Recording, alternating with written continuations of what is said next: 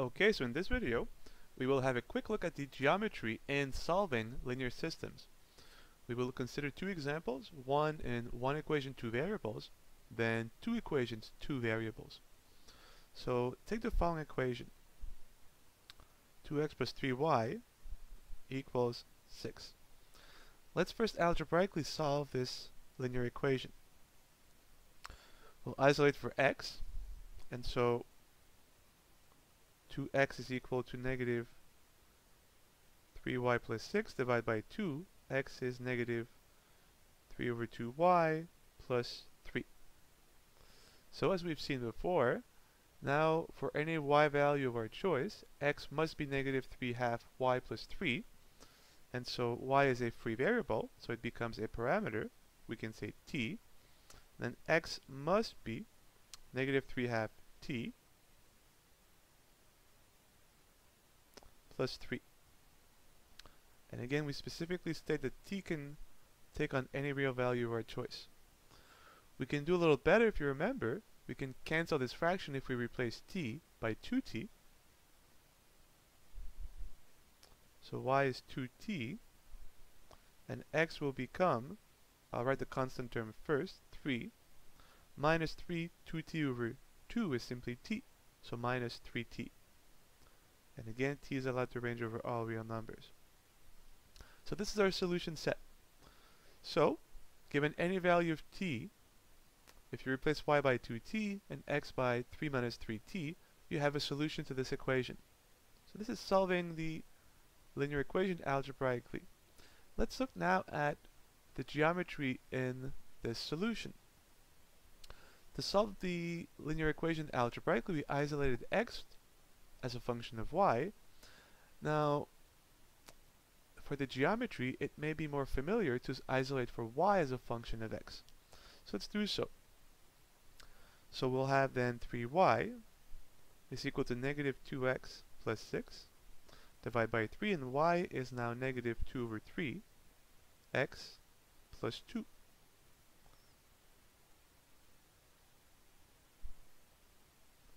And so you see that this equation is equivalent to the original linear equation. And this should look more familiar. Y is equal to a multiple of x plus 2. This is the equation of a line in the xy plane.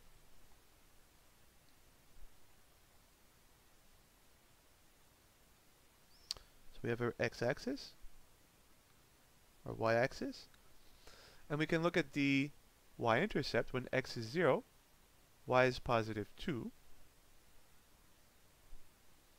and the slope, the multiple of x is negative 2/3, so it's a negative slope, therefore we'll have a line that is decreasing.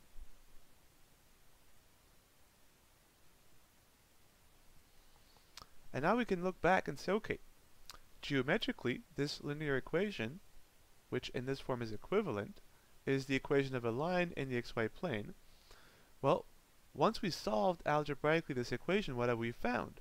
Well, if you think of it, a point is on this line, if and only if it is a solution of this equation, if and only if it is a solution to the original equation. But we have found all solutions to this equation, so we have therefore found all solutions to this equation. Therefore, all of these solutions are points on the line. So, if you take, say, t to be equal to 1, then you'll get the point 3 minus 3, which is 0, x is 0, y equals 2 times 1, which is 2, and so you see that this point is when t is equal to 1. We could take t to be, say, negative 1, then we'll have y is negative 2, negative 1 times negative 3 is plus 3, so 3 plus 3 is 6. As we've said, y would be negative 2.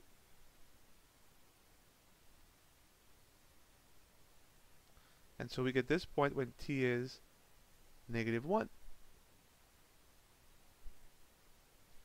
And as you take any choice of t from the real numbers, you will get a different point on this line.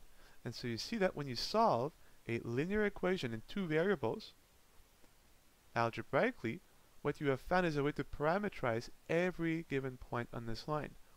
Choose any real value you want, plug it back in, and you get the coordinates of a point on the line whose equation is the original linear equation. Let's see what happens now if we solve two linear equations simultaneously. So a linear system of two equations, and we will stick with two variables. So we'll keep our original equation, and we'll add a second equation. So now here's the linear system. 2x plus 3y equals 6. And we'll add the equation 4x plus 5y equals 15.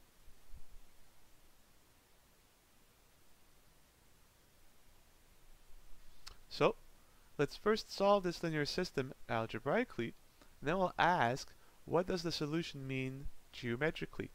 We'll find that we have a unique solution. So let's isolate x from the second equation as a function of y. And so if we do so, we'll get 4x equals negative 5y plus 15. Divide by 4, x is negative 5 quarters y plus 15 over 4. We can substitute this back now in the first equation. So we'll get 2 times x, so 2 times this.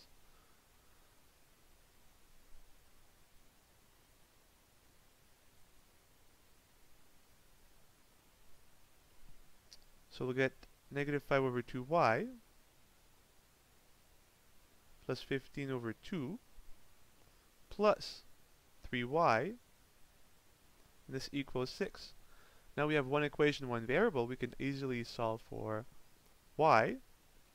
So negative 5 over 2y, 3 over 2 is 6 over 2.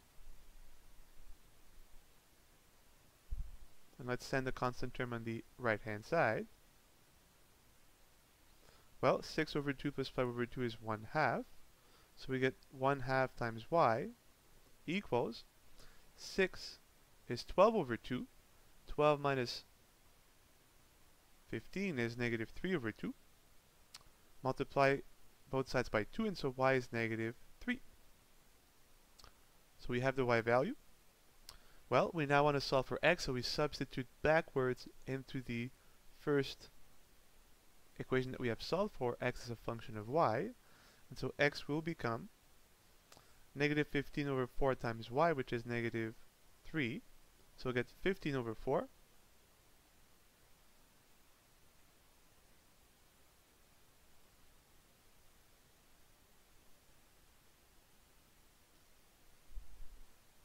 Plus 15 over 4. Well, this gives us 30 over 4. Common factor of 2.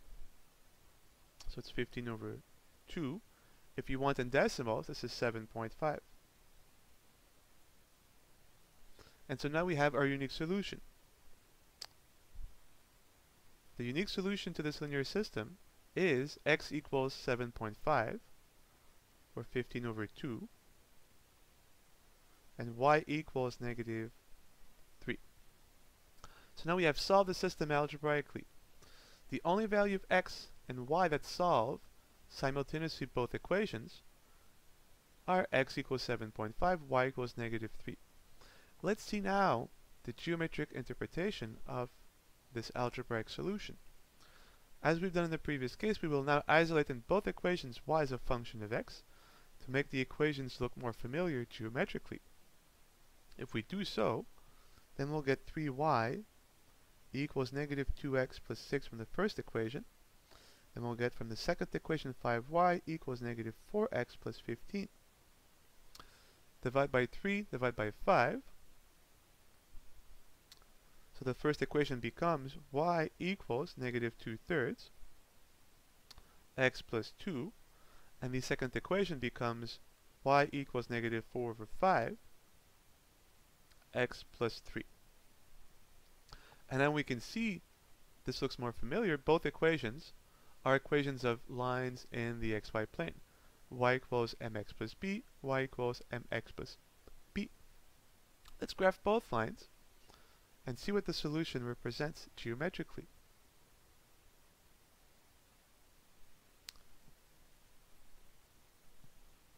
let us remind ourselves that the solution was 7.5 for x and negative 3 for y.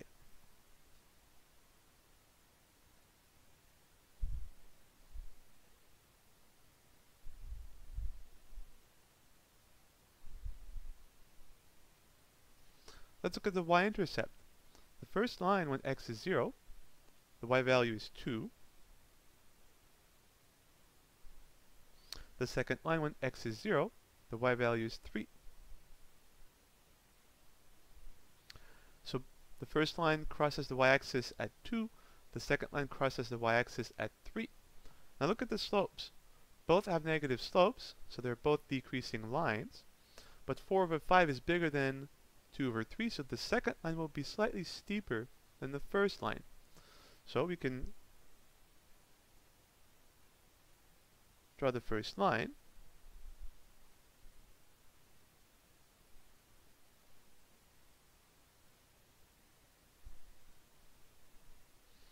And then we'll draw the second line. As we've said, 4 over 5 is bigger than 2 over 3, so it will still have a negative slope, but slightly steeper, so it may look something like this.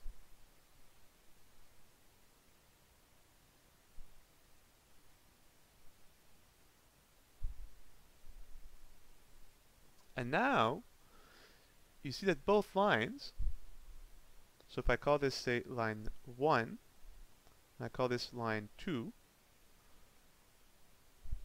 so this is line 1, this is line 2,